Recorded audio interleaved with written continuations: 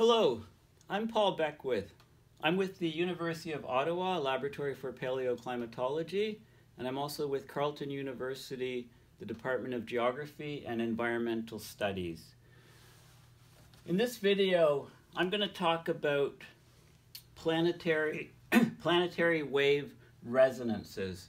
I'm going to relate the jet stream behavior that we're seeing on the Earth with resonance frequencies and vibration frequencies, for example, in violin strings, in optical waveguides, in radio frequency waveguides, things like that. I'm going to talk about frequencies and wavelengths and what's happening on the planet. So this diagram is from a recent paper. I'll just bring it up here. It's the influence of anthropogenic climate change on planetary wave resonance and extreme weather events. So it's Michael Mann et al. And I'll talk about this paper in great detail, but I'm just going to talk about the highlights first. So this is the wind speed. The colors represent the wind speed along the lines of longitude in meters per second. So we got up to here, 20 meters per second. The red is in the southward direction. This is at the surface of the Earth. So the red is in the south direction, and the blues and purples, etc., are in the northward direction. The scale here, 20 meters a second minus 26 meters a second. A meter per second is about, well, it's precisely 2.237 miles per hour, or 3.6 kilometers an hour. So 20 would be about, it would be about 44 miles an hour, the 20, and so that would be going southwards, and the minus 20 would be going northward at that speed. Those are speeds on the surface. This is averages over July 1980, and you can see there's most of it is in this sort of range here, and there's some red areas going south, but there's not many features here. This is a normal situation before we have all this Arctic warming and Arctic temperature amplification, decreasing the temperature gradient to the equator, disrupting the jet streams. This is an extreme condition from May 2013. So what you can see is you can see all of the different features here at the surface, and let's just count them. We have 1, 2, 3, 4, 5, 6, 7, 8. So we'll call that n. Okay, n is an integer. We'll call it, so n is 8. N is 8 in this particular situation. N can be, I'll tell you ahead of time, n can be 6, 7, or 8 on the Earth. And when we have that condition met, we get these resonances with the Earth, if you like. We get stuck weather conditions, stuck patterns, and that leads to extreme heat events that last a long time, or torrential rain events, some which lead to flooding. So those are some of the extreme events that we're seeing. So let's call this distance around the Earth L. So L will vary with latitude, of course. At the equator, it's maximum. At the North Pole, L will go to 0. That's the length around. So even in this region, we can talk about the average L in this band. You know, of course, L will be shorter the higher you go up north or south, you know, towards the pole, then L reduces. Okay, so that's one difference with the Earth. Now, so here's the planet here. Here's the Earth here. And I'm taking a rubber band here. We're looking at the North Pole here. And I'm putting this rubber band over the North Pole to represent the jet stream. And then I will tilt it up here. So the length of this rubber band all the way around is L. And we can also talk about the length of a guitar string or a violin string as being L, or the length of a bridge between two fixed points as being L, or we can also make an analogy to electronic circuits. But let's move on. Okay, so just remember those sort of things so far. So I was showing you images from the Earth's surface. If we go up into the top of the troposphere, called near the the tropopause, it's the division between the troposphere, the lower atmosphere, to the upper atmosphere, varies between 17 kilometers high at the equator to about 7 kilometers high at the poles. Okay, because the air gets colder at the poles, the atmosphere is compressed. So these are, you may be familiar with these sort of things. These are the Rossby waves, the high altitude jet streams that circumvent the Earth.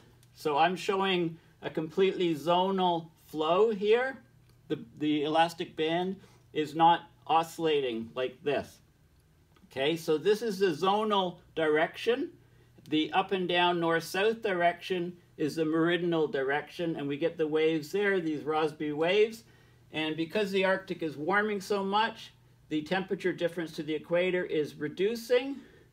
Therefore, the jet streams are slowing down in the west to east, or the U-axis direction, and thus becoming wavier in the Y-axis direction.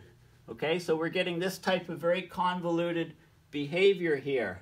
Now remember, the jet streams separate cold, dry air from the northern regions, from warm, humid air from the more southerly regions. It acts like almost like a wall between that. So if you're right here, it's very cold. If you're right here, it's very warm. So as these waves move around the planet, as they shift, you can go from very, very hot conditions to very cold conditions, and then back to very hot conditions over a matter of days. So let's go back to, let's remember, so the L is the length of the rubber band. Okay, now let's go to the violin here.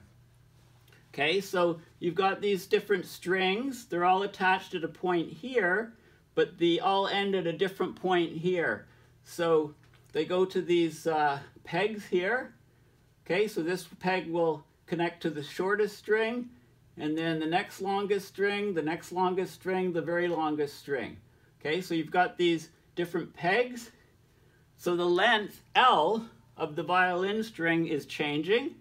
Okay, so this would be comparable to changing latitude on the Earth. Also, the other factor is that the mass of the strings, or the strength of the strings, can vary. The mass can vary, and that will also affect the vibration frequencies. Okay, so keep that in mind. So let's have a look at the actual string here. So this is a fixed point here. This is a fixed point here. This is for a violin. For the Earth, you know, you would wrap these two fixed points right around the Earth, and it would, you could, if these points were coinciding, you know, then that's the situation analogous on the Earth. So you can pluck the string and you get a vibration. This is a vibration, this is a fundamental frequency vibration, the fundamental condition. Okay, so we can go over here. Now, so we're fixed here and fixed here. We can also get an entire wave in here. This is how the wavelength of this particular curve here is going to be, well, in a wave we go up and we go down, and that's one wavelength. So this is half a wavelength here. So the full wavelength would be 2L, if L is the distance between here. And then the next frequency would be, we get a crest and we get a trough in here. So that N I was talking about being 6, 7, or 8 for the Earth, N is 1 in this case. Okay, let's have a look over here. By the way, to get to this image here, just do a Google Images, Google Images, go to that site, and then string resonance, and you see exactly what you're looking at here to look at it yourself. You know, if I'm losing you a bit here. Okay, so let's look here. So now if you double the fundamental frequency, then this is the next mode of vibration of the string. So you've got a crest here and a trough here, and that one wavelength fits into the length L of the string. Now we'll add another, so we've got a crest, a trough, and then we put another crest in, and this is 1.5 wavelengths. This is 1 wavelength, add another half, so 1.5 wavelengths fits in. So let's have a look at the simple math, which then determines what's happening here. So if n equals 1, then the wavelength is twice the distance, 2L, and you can get the frequency. As you go up in number, then this is what we have. So n equals 2, you've got that full wavelength equal to L, and 3, and so on. So the equation is n times lambda, which is the wavelength, is equal to 2 times L. Bring the n across. Lambda, the nth node, is equal to 2 over n times L. Okay, now I told you that we get this planetary resonance when n equals 6, 7, or 8. And I'll get into the details of that when I discuss the details of the paper. But when we have n equals 6, then the wavelength will be 1/3 L. Okay, so we'll get 3 wavelengths around the Earth. When n equals 7, then it's 2/7 L. And when n equals 8, it's 2/8 or 1/4 L. So we get 3 wavelengths around the Earth, or 4 wavelengths, or 3.5 wavelengths. And when we get those frequencies, or those wavelengths, then we have a planetary resonance situation, and we get stuck weather patterns.